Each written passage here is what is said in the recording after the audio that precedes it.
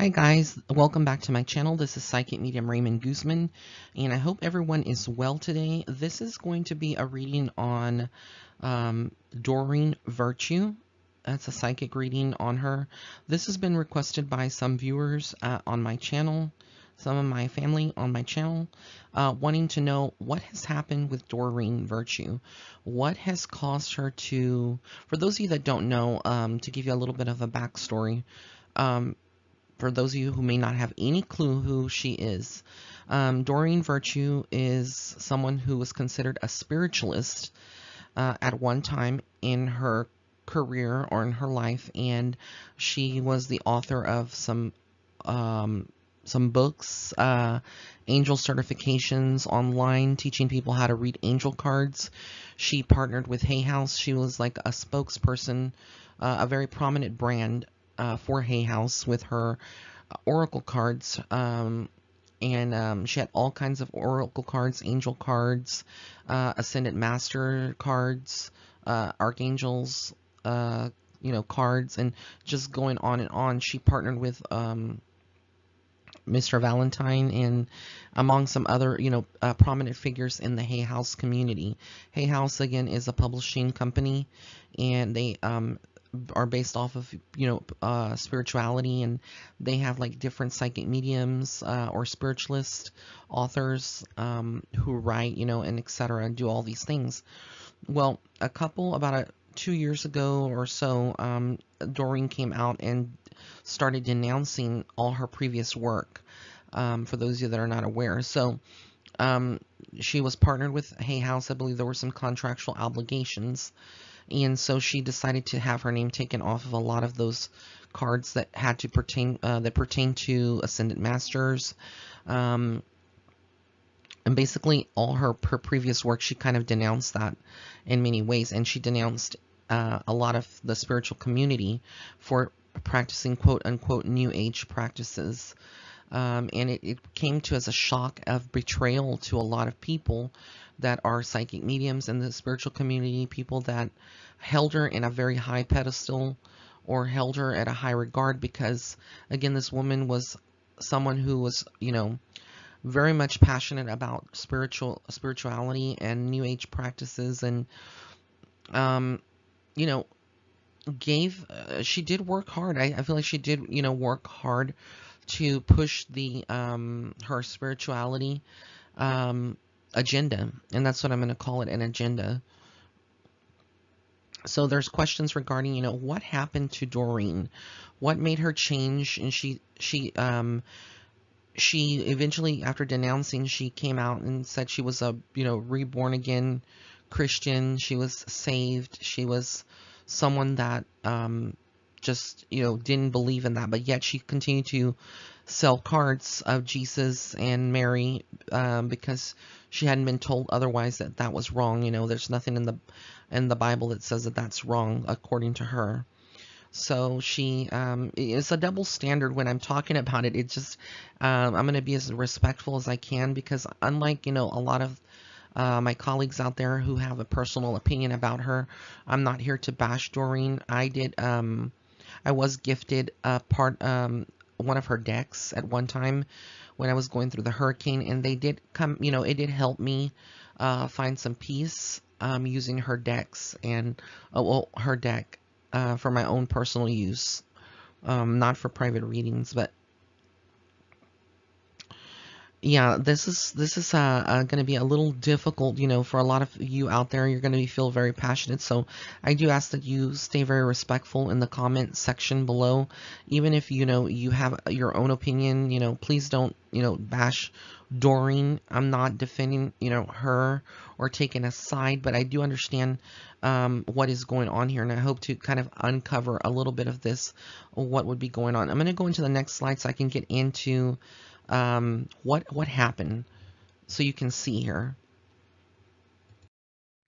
Now, part of me being a psychic medium and reading people is also educating and being like a spiritual teacher, so that y'all, my family out there on YouTube that are listening to this, can kind of understand from a psychic medium's perspective what I do and what some of my colleagues do and how we read energy and souls. So I always stress that when I read a person, I need a photograph. I just need a photograph of them. It doesn't matter if it's recent. I prefer recent because the energy is more recent. It tied to that person on that most recent photograph. But if it's an older photograph, that's fine too. I'm going to start from left to right at the upper left-hand corner when she was blonde hair. That was several years ago, and her evolution going from left to right and then down left to right. So on the very first picture on the very top, look at her eyes and her third eye, but look at her eyes mainly. There was an aura there that was very prominent. There was a lot of light around her, not just because the way the photograph was captured, but this again was her essence. It was a very gentle type of aura. This is when she first kind of, was very at the peak of her career. She had a lot of angels around her protecting her. If you go into the second picture here, on the upper right hand corner, that is more, a little bit more recent, before denouncing, all her work, etc. She still kind of had that aura, but she evolved. We all evolve. She changed her hair color, obviously. She looks a little different, around the eyes. But if you look at her eyes, she still has kind of some light in there. Now look at the very bottom left hand corner. Do you see her eye color? I don't know if you can see that, but there's definitely some changes here between the people on the very top to the very bottom. Okay, so if you look at her eyes, it's almost like a darkness in there. I don't know if it's, people would say it could be the camera that wasn't capturing with a bright light to hit her eyes. I see something differently from a spiritual perspective. When I look at this, I see a very different type of aura, very dark, which tells me that she was going through something very dark in that area. This is closer to her to, I believe, denouncing the work. I believe this is somewhere around there where she was denouncing or getting close to it. And now this is the most recent photograph of Doreen on the bottom right hand corner. And if you look at her eyes there, she kind of has some light still in her eyes, a lot different than before. A lot away, I would say a lot more different, completely different than the ladies, on the top, which are her. People are going to say, well, Raymond, obviously she doesn't have makeup. She doesn't have her eyelashes. I'm not looking at that. I'm looking at the eyes and the aura around her and her energy. Completely different person. Completely.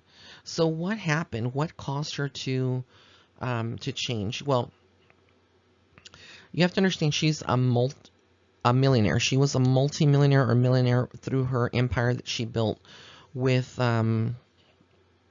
with her teachings and her certifications, angel certifications, and her cards that she would sell, and all the the merchandise that she would sell through Hay House. So she had a lot of money, and even though she was charitable and she gave a lot of that money away to people and helped certain people, to a certain point, when you do get that popular and you're kind of well known in the spiritual community, it can cause your ego to kind of elevate to an unhealthy place. When that happens, some people can become spiritually unprotected and open doors to things that that are not healthy. I really do feel like she is going to eventually come out and talk about this. I don't feel like she's talking about it now. People just don't change from overnight, years of, having that they're just saved all of a sudden unless something prompts it. So what I get from my spirit guides is that she was battling something. Was she possessed? Very possible, by something demonic, something very, very dark. And what happens is that if you're very spiritual, it doesn't matter if you're very spiritual, if there is something demonic, it can affect you in some kind of way, regardless of how strong you are and how protected you are. Because again, this is a supernatural force, and we are only spiritual beings living in a human body, so we're more susceptible. If we were in spirit, it's not the same. Demonic doesn't have the same control over spirits that were once human living, because they are no longer in a corporeal form. They're in spiritual form. So there is a certain level of control, but not the same as a human being taken over by something dark. When I see typically, cases of people being demonically possessed or oppressed, or having something that is walking in them or constantly attaching themselves to them, I will see, like on the bottom left hand corner where she's holding the card up, you will see her eyes, you will see that person's eyes change to a very darker color. So it's like, even if their natural color was like a bright green or a hazel or even a bright blue, when a person is possessed or demonically oppressed, their eye color changes to a darker color. And that is part of possession. And again, people listening to me out there may not agree. Again, this is what I'm getting from spirit, and it's not too far from the truth, I can tell you that. And I do feel like she did have to go through some struggles and align herself with some source. In this case would have been religion, to expel that from her life, because I do believe that ultimately she was, in that dark phase. She was possibly possessed. I'm not saying that she was or she wasn't, but that's kind of the energy that I am getting. And she came out, this is the most recent, as you can see, out of it, totally changed. So a lot of people are bashing her, thinking that maybe she had a hidden agenda, or she was, she's turned her back because of that. But when people go through a traumatic experience like a possession, it changes some people forever, and they don't want to open those doors again to, to the spiritual world. So they will turn and go back to their roots, which is religion, because I believe she was religious before becoming spiritual. So she just went back to her roots. Am I going to sit here and bash the woman because she is a Christian now? No, because I, as a spiritual person, am very accepting of her beliefs, and I don't condone what she's doing.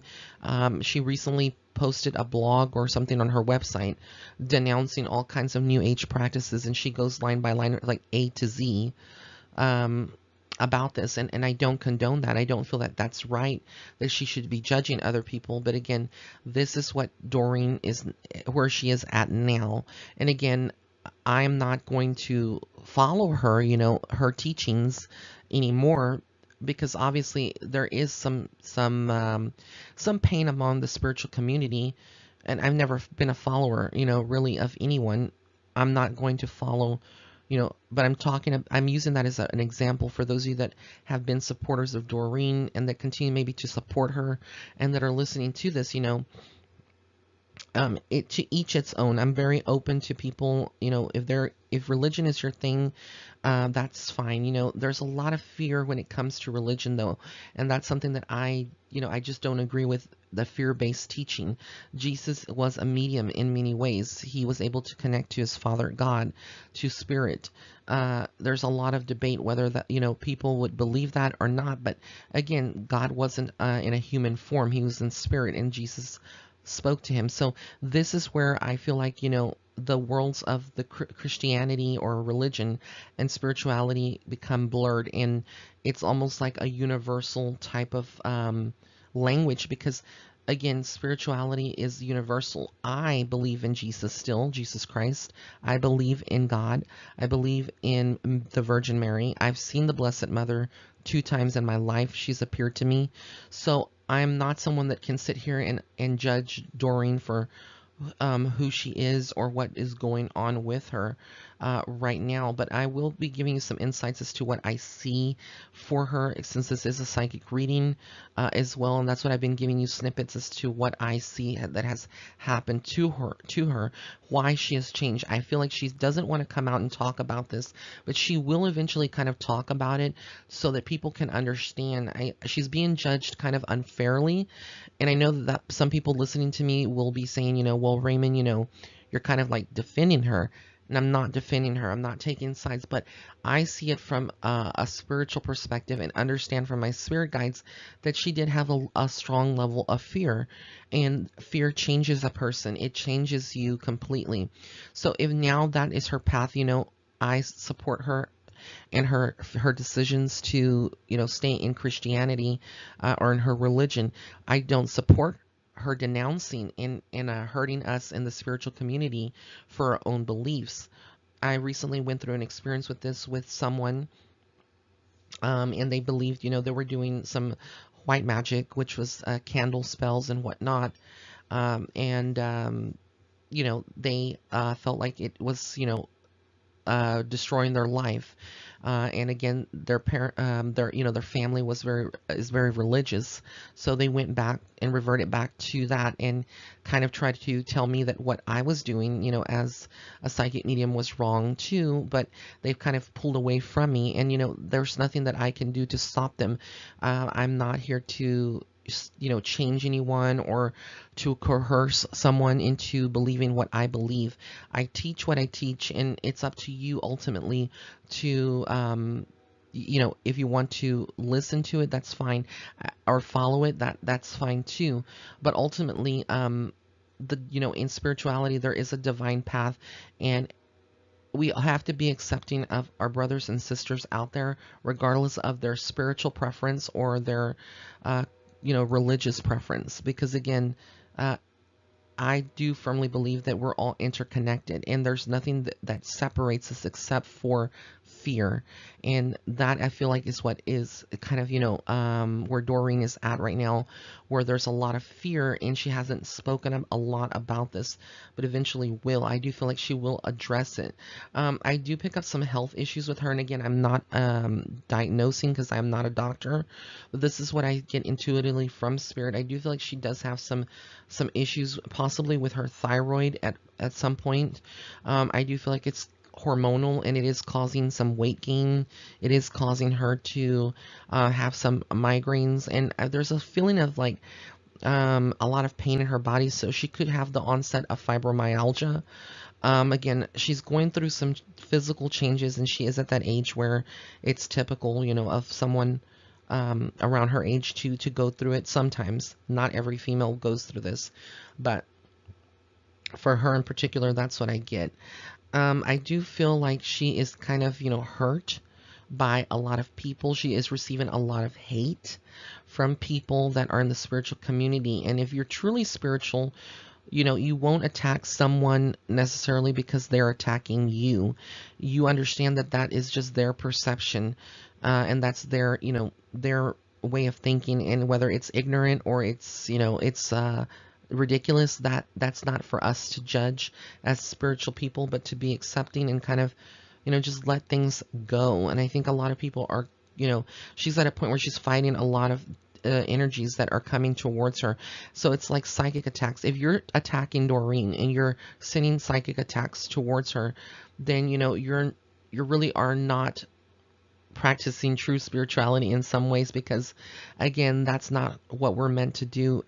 In spirituality, we're kind of meant to just love one another, and that if you're coming from an angry place because of what she's saying, then you are not coming from a place of love. And to me, God is love. The universe is love. And again, I see her going through a lot of changes. Will she ever come back to spirituality in that realm, full circle? It's hard to say. I feel like a part of her still is struggling internally with, she wants to come back to her roots in some ways, even though she does say that she denounces this. I feel like there's this internal struggle with her, but ultimately I see her staying more in the Christian, where she is right now in religion, in her teachings. There is some sadness, there is some sorrow ahead for her when it comes to a relationship. So I do feel like the relationship that she's in could eventually dissolve, or there could be problems around that will actually propel her back to the world of spirituality. However, I don't feel like if she was to go back to spirituality, into the spiritual world, she would be open would be received with open arms by the people in the community, because again of the denouncing and her teachings. It's like you lose kind of like the credibility in that, which is something that she's aware. So I see her kind of walking away from a lot of this. She still has a presence online. She still has a presence through social media, but I feel like there is this loneliness that she is now kind of feeling as she's gotten into, I don't know, this is her second or third year of kind of staying away from spirituality and all of those teachings. But again, I feel like she is going through a period of kind of soul searching for herself and whatnot. I don't feel like she has a lot of control now with where she's at. I do feel like the religious group that she's involved in, or the people that she's surrounded by, there is a lot of judgment from them about her, a lot of scrutiny. There's a lot of people in the religious community that maybe don't accept her, or they still kind of hold her as someone that they can't fully trust or accept because, again, of where she stood once, which is in the spiritual world. So again, it's like she's not accepted by spiritualists anymore, and she's not accepted fully by a lot of Christians. Even though a lot of them do accept her, there's a lot of them that are kind of skeptical about her. So it's like, she's damned if she does, damned if she doesn't. And that's kind of where she stands in the middle. There is going to be a lot of, things that are said about her. The more that she comes out and becomes more vocal to against the new age or practices or the spiritual world, there's going to be a lot of more of bad things that kind of come towards her as just negative energy, because again, she is kind of attracting that negative energy. I do feel like there could be like some legal issues down the road that she would handle kind of under the table, kind of between just herself, keeping it more private with it could be with some of the people that she had contracts with before, etc. But I do feel like there is some legal issues that are coming through. I don't feel, like I said, her partnership is going to be something that is very loyal. I do feel like her husband eventually is going to go into a different direction, or her partner is going to go in a different direction, leaving her kind of feeling empty and soul searching. In October this month, October is definitely something a very powerful month for her. I do feel like this is going to be a month this year where she may be finding herself again and going through some deep transformations where she stands. But when I look at her, there is this feeling that she is going to come back into kind of spirituality at some point. There's a possibility. And kind of, explain, everything that, so it becomes more clear and apparent to people. Like I said, a lot of people that would be tuning into this just don't understand sometimes that people go through something that's very dark, and again, it changes a person completely. Like when I went through my near-death experience, it changed me completely in the aspect of how I saw life and etc. People that go through near-death experiences, it changes them. People that have gone through possessions, you know, they change completely. People who have had walk-ins, spiritual walk-ins, which is a spirit, or an angel that walks into your body and kind of, is there now. It changes you completely from, who you were before. So this is my psychic reading on Doreen. Again, I feel like she's trying to follow her path, still trying to discover who she is as a person. I wish her all the best, and I feel sorry. I apologize, that she feels that way about spirituality. I will never change who I am or compromise who I am, and if I was to ever, encounter something dark, I would fight it with all my might, and still stay true to my roots. It's easier said than done, but I do wish her all the best, and I hope that someday she can realize that kind of the damage and hurt that she is causing to the spiritual community, with her, coming out publicly and denouncing a lot of the New Age practices, etc. So my best, it goes towards you, Doreen. May God bless you and everything that you do. Can you, if you also can, please find it in your heart to, not bash the spiritual community, as we are all a family. We're all interconnected in this world. And so with that being said and done, I want to thank all of you, all of my family, YouTube family, for tuning into this video. If you did like it, please give it a thumbs up. Also, if you'd like to book a private reading with me, you can go to my website. I do regular readings for everyday people. That's www.raymondguzman.net/shop. And I do have a sale going on until February 14th, 15% off. Just use promo code CUPID. That's a capital CUPID for 15% off of any reading on my website. So blessings and love and light to everyone. Thank you once again.